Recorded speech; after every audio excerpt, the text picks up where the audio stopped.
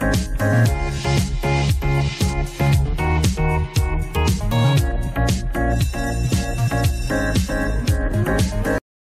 આપણે સ્વાધ્યાય 7.7 માટે સૂત્રો જોઈએ. તો અત્યાર સુધી 1/√માં સૂત્ર હતા. હવે અંશમાં અંડરરૂટમાં a² - x² હોય તો x/2 જે હોય એમનેમ વત્તા a²/2 sin ઇન્વર્સ x/a અને પ્લસ c. અંડરરૂટમાં x² + a² હોય તો x/2 જે હોય એમનેમ વત્તા a²/2 log મોડમાં x પ્લસ જે હોય તે એમનેમ. અને x² - a² હોય x/2 જે હોય એમનેમ વત્તા a²/2 log મોડમાં x પ્લસ જે હોય તે એમનેમ. આ ધોરણ 12માં અનિયત સંકલનના સૂત્ર છે. હવે સ્વાધ્યાય 7.7 એના દાખલા નંબર 1 થી શરૂઆત કરીએ. તો કે અંડરરૂટમાં 4 - x² એટલે કે 2² - x². તો a² - x² તો a² - x² એટલે x/2 જે હોય એમ a²/2 sin ઇન્વર્સનું સૂત્ર x/2 જે હોય એમનેમ વત્તા a² એટલે 4 4/2 sin ઇન્વર્સ x/a અને પ્લસ c. દાખલા નંબર 2 અંડરરૂટમાં 1 - 4x². આ દાખલો હોમવર્કમાં છે ખરેખર તો, કારણ કે 1 - 2x આખાની ઉપર સ્ક્વેર. x/2 x એટલે કેટલા છે તો કે 2x જે હોય એમનેમ વત્તા a²/2 a² એટલે 1/2 sin ઇન્વર્સ x એટલે 2x/1 પ્લસ c ચલનો સહગુણક છેદમાં. એના પછી દાખલા નંબર 3 ગણીએ. તો કે દાખલા નંબર 3 શું આપ્યો છે હવે એ જોઈ. તો દાખલા નંબર 3માં અંડરરૂટની અંદર x² વત્તા 4x પ્લસ 6 જે રીત આવી ગઈ એની ખાલી સૂત્ર બદલે. પૂર્ણ વર્ગ બનાવો, અંતિમ પદ 4 તો 2 બેલેન્સ કરો, x+2 એનો સ્ક્વેર વત્તા √2 નો સ્ક્વેર. x/2 જે હોય એમનેમ વત્તા a²/2 log મોડમાં x પ્લસ જે હોય એમનેમ. રેડી. દાખલા નંબર 4 હોમવર્કમાં. દાખલા નંબર 5 જો હતા એવા ને એવા દાખલા. ફેર એટલો કે ઓલું 1/√માં હતું, હવે ખાલી અંડરરૂટમાં આવે. માઇનસ કોમન કાઢ્યા, પૂર્ણ વર્ગ બનાવ્યા, બેલેન્સ કર્યું. રેડી. અને પછી a² - a² નું સૂત્ર બન્યું. દાખલા નંબર 6-7 હોમવર્કમાં. દાખલા નંબર 8 કે દાખલા નંબર 8 અંડરરૂટમાં x² વત્તા 3 અંડરરૂટમાં x² વત્તા 3x એનું અંતિમ પદ મેળવી. તો 9/4 ઉમેરા અને બાદ કર્યા એટલે કે આ પૂર્ણ વર્ગ બન્યું. અને અંડરરૂટમાં x² - a² નું સૂત્ર બન્યું. રેડી. આ અંડરરૂટમાં x² - a² નું સૂત્ર. રેડી. એના પછી આગળ વધીએ. દાખલા number 12 x અંડરરૂટમાં x plus x². તો જો અંદરનું પહેલા તો વિકલન કરો તો 2x + 1. તો અંદરનું વિકલન કરવું હોય તો 2x + 1 થાય તો 2 વડે ગુભા કર્યા. હવે તો કે 2 વડે ગુભા કર્યા તો 1 ઉમેરો અને 1 ને બાદ કરો. કેમ 2x + 1 અહીંયા 2x નહીં, દરેક જગ્યાએ ખાલી x આવે.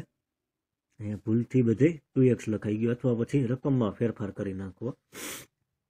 1 ઉમેર્યા 1 ને બાદ કર્યા, ખાલી x જ બધે. હવે આટલા ભાગને ગુણો અને 1 ને ગુણ્યા. રેડી. હવે એને ગુણતા ગયા એટલે ગુણાકારમાં બાજુમાં વિકલન થયું. અહીંયા જોજો x હોય તો અંતિમ પદ 1/4. રેડી. એ પ્રમાણે બેલેન્સ કરવું. પણ અત્યારે હવે હું રકમમાં અહીંયા 2x કરી નાખું છું. ખરેખર 2x નું હાલે, અહીંયા 2x + 2 - 2 કરવા પડે. એટલા માટે અહીંયા બધી ધ્યાન રાખવું. તમે રકમમાં છે સુધારી નાખજો. અહીંયા x મારાથી 2x લખાઈ ગયા. x² વત્તા x વત્તા 1/4 - 1/4 અને એને બેલેન્સ કરી નાખો +1/4. રેડી. એ પ્રમાણે પૂર્ણ વર્ગ બનાવવા. અહીંયા ગુણાકારનું વિકલન ગોઠવાઈ ગયું. x square minus a square એટલે x/2 g હોય એમનેમ વત્તા a²/2 log મોડમાં x પ્લસ જે હોય એમનેમ. એના પછીનો દાખલો પણ એવો જ છે. આનું વિકલન કરો તો 4x, અહીંયા 4 વડે ગુભા કર્યા, રેડી. આને ગુણો, 4 ને ગુણો, રેડી. 4 ને ગુણો પણ આગળ 1/4 છે, અહીંયા 4 ગુણ્યા 1/4 બધાને ગુણો એટલે અહીંયા 1 થઈ ગયા, રેડી. હવે આનું સીધું સંકલન થઈ જાય કારણ કે ગુણાકારમાં બાજુમાં વિકલન. અને અહીંયા √2x આખાઈની ઉપર સ્ક્વેર વત્તા √3 એનો સ્ક્વેર એટલે કે x² વત્તા a², x/2 g હોય એમનેમ વત્તા a²/2 log મોડમાં x પ્લસ g હોય એમનેમ. ચલનો સહગુણક ક્યાં આવે? ઓકે, છેદમાં, રેડી. દાખલા નંબર એના પછીનો 14 હોમવર્કમાં. હવે આપણે નવો ટોપિક્સ ચાલુ થાય એટલે નવા ટોપિક્સનું નામ છે સરવાળાના લક્ષ તરીકે સંકલન. સરવાળાના લક્ષ તરીકે એટલે કે હવે નિયત સંકલન ચાલુ થયું. અનિયતમાં આપણે લિમિટ નહોતી, હવે નિયત સંકલન એટલે કે હવે લિમિટ આવે a થી b. એનો જવાબ કેમ મેળવવાનો? અપર લિમિટ સંકલન કરીને પછી અપર લિમિટ મૂકીને લોઅર લિમિટ બાદ કરવાની. આ અપર લિમિટ, આ લોઅર લિમિટ અને આ સંકલ્ય, રેડી. હવે સરવાળાના લક્ષ તરીકે સંકલન કરી તો ધારો કે કોઈ વિધેય f a થી b થી r સતત વિધેય હોય, કોઈ પણ ધન પૂર્ણાંક n માટે h બરાબર b માઇનસ a/n લઈએ તો ab નું n એકરૂપ ઉપાંતરાલમાં વિભાજન કરતા બિંદુ a plus h a plus 2h વત્તા અપ ટુ વત્તા a પ્લસ nh એટલે કે એના બરાબર b થશે. તો એનો મતલબ હું a થી b છે, એના n એકરૂપ ભાગ પાડો તો આ a થાય, તો a પ્લસ h થાય, a plus 2h, a plus 3h up to a plus nh એટલે કે છેલ્લો ભાગ હોય એને નામ આપવાનું b. અને એનું સરવાળાનું સૂત્ર લગાડવું હોય તો કે સરવાળાનું સૂત્ર માટે sn બરાબર b માઇનસ a એના છેદમાં n એટલે કે આ h થાય. જાય b માઇનસ a એને ઓલી બાજુ લઈ જાઓ, b માઇનસ a એના છેદમાં n એટલે h અને h કહેવાય. સિગ્મા i બરાબર 1 થી અને f of a plus ih, ready. હવે આ પ્રકારના લક્ષને a થી b ઉપર નિયત સંકલિત કહે છે, જેને a થી b f of x dx દ્વારા દર્શાવાય છે. a થી b f of x dx એટલે કે limit n tends to infinitive b minus a ના છેદમાં n એટલે કે આને h, બીજા શબ્દમાં કહી તો h, સિગ્મા i બરાબર 1 થી અને f of a plus ih. આ સૂત્ર છે. સરવાળાના લક્ષ તરીકે જ્યારે તમને મેળવવાનું કેમ ત્યારે આ સૂત્ર મૂકવાનું, રેડી. આવડું આ સૂત્ર તમારે મૂકવાનું. કયું સૂત્ર? તો કે limit n tends to infinitive h sigma i બરાબર 1 થી n f of a plus ih. અહીંયા h લખવાનો, આની જગ્યાએ h. પછી અમુક તમને પરિણામ કહી કે ભાઈ 1 થી n નો સરવાળો હોય તો આપણે એને સિગ્મા n કહેતા. સિગ્મા n એટલે કે n પ્લસ 1/2. સ્ક્વેર હોય તો i સ્ક્વેર અથવા n સ્ક્વેર આપણે એમ કહેતા ને, n પ્લસ 1 2n પ્લસ 1/6. ઘન હોય તો n square n plus 1 આખાઈનો square /4. પછી સમગુણોત્તર શ્રેણી હોય ar સ્ક્વેર વત્તા અપ ટુ વત્તા ar ની n-1 ઘાત હોય.